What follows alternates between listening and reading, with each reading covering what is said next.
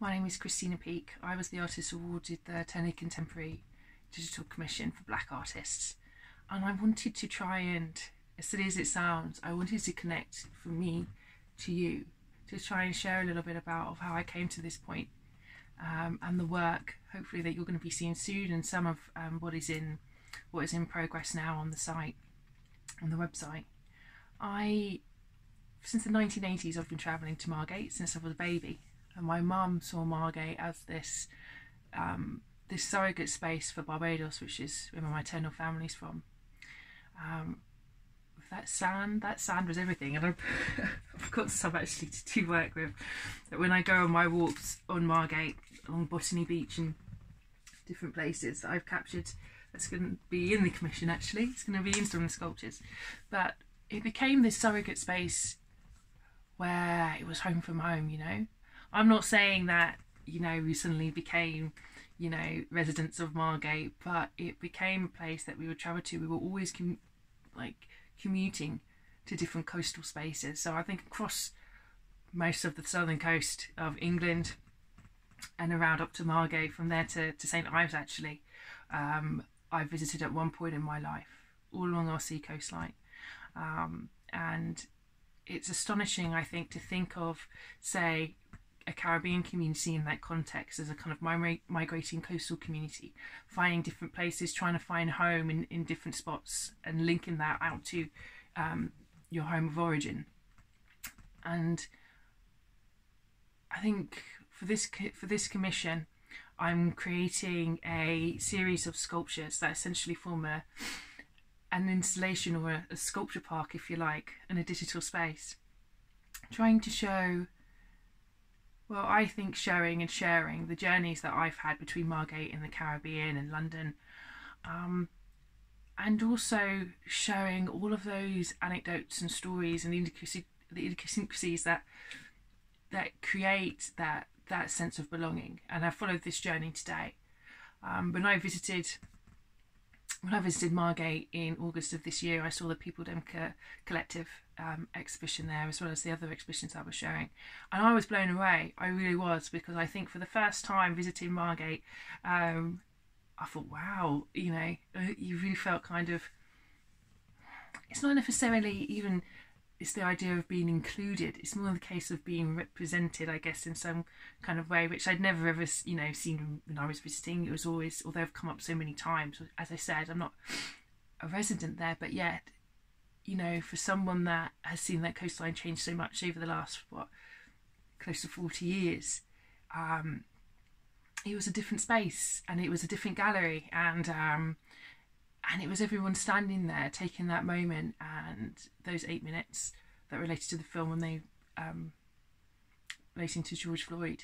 And I was looking around, I was like, whoa, maybe there's a chance that someone's actually, I don't know, maybe actually be interested. Maybe I'd have a chance if I applied for something here. Maybe I'd have a chance, because I think things are changing, and people are standing here in solidarity with one another, in community and in communion with one another.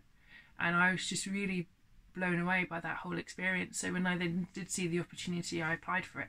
And now I'm creating these sculptures that speak specifically of my engagement with Margate, with the stories coming from the Caribbean, of looking and querying the multiple ecological perspectives that I've grown up with.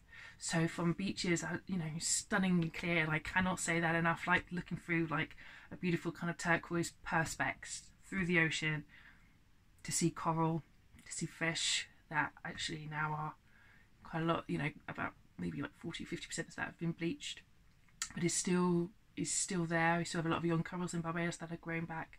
But I think that colour and that sensibility, that palette, that marine identity, that marine cultural identity, and then linking that with somewhere like Margate, again, another intense kind of coastal identity where, you know, from the seaweed, from the sand, the day trippers, everything. I think it's linking all those stories together. It's linking that experience of pleasure and play and home from home with with new narratives of what that means in terms of, like, say, identity, what that means as different things and different people are increasingly represented and shown. I mean, we've been seeing that over the whole of 2020. I think what it means when your trash is somebody else's treasure, what it means when skincare is something that is a natural embodiment of someone's spirituality and community, without necessarily the branding on it. What it means when you actually identify and feel that you have a sense of belonging, that you are valued within society and can stand there, and you're entitled to immerse yourself and for your creative outputs to also reflect and show that sense of belonging and home, and to raise so many of the other questions that we're looking at. So when we look at the ecological questions that are facing us, when we look at like things like climate change, and these different challenges, narrative stories that are coming at us, our new stories, our stories of the future, really, how we're going to engage those. And as part of this commission, separate to the sculptures that I'm creating as this narrative, I'm also creating or have outlined an engagement program where we're encouraging members of the Margate community to go out on walks, to reconnect with themselves and with the places where they are, where they come from, where they're based. For me personally, during 2020, during lockdown, the places that I thought I knew, that were every day, that I pass every day, I've rediscovered them. I've reimagined what they are and what I am to them. I've reimagined and changed the territories and the boundaries of where I play, where I walk, where my family resides, where we engage, where we interact. And I've reinvested myself in my local community, in my local environments. And now I'm actively trying to contribute to their well-being, I guess. You know, so when you do go on these walks, and we're going to have somewhere where you can actually submit your photographs, your films, your writing, your poetry, your notes on a conversation, the things that you've collected and foraged, which I always love that. I use a lot of materials that I go out and I collect when I'm walking in my work, and you can share that with us. And that, I'd like to hear all these stories. I'm fascinated by stories, so I want to hear your stories. I want to see how, if it's possible for me to incorporate these as well. And we have some great people that have already volunteered and will be doing these walks and to be sharing them with you. And I guess I'm really fascinated and really in awe of the local culture of Margate. I've met some astonishing people, and I'm continuing to meet them. I think Ian Dickey, who was at the Margate Museum, passed away lately. He gave me an astonishing rendition of the history of Margate. Sarah Trillo was amazing ecological based artist, and we've been talking about so many different things, about how work has just been an inspiration. I've been speaking with, say, Victoria, People Them Collective, and again, I'm just blown away by the agency, the activism, the immersion in creative and creative ideas and philosophical concepts, and all these different kind of ways that ideas of community and our environments and our journeys through them and narratives and stories are being reimagined and reorientated. And I just think there just seems to be something really quite otherworldly about Margate that I'm learning about. And I would say that when you see the work here, or if you have ways in which you'd like to contribute, please do get in touch. I really welcome that. I always welcome people's stories. But also, I really look forward to sharing with you what I'm going to create. And I hope that it's received the way it's intended, which is with care, solidarity, and a deep respect for such a stunning part of the UK and the community therein.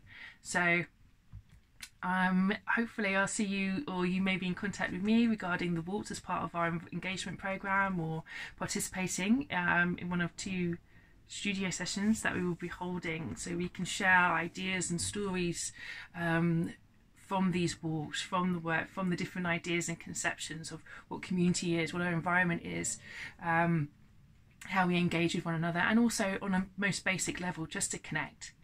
I'm very aware of a lot of the isolation and different ways in which people are impacted and have been feeling generally over this year, never mind as we go in, as we find ourselves in winter. So from one person to another, look after yourselves, take care, and I hope to be and make contact and share with people, if not in person, or maybe in emails or any other communication, then via the work, because that's definitely a part of myself that I hope that you're welcome in sharing. So thank you and take care.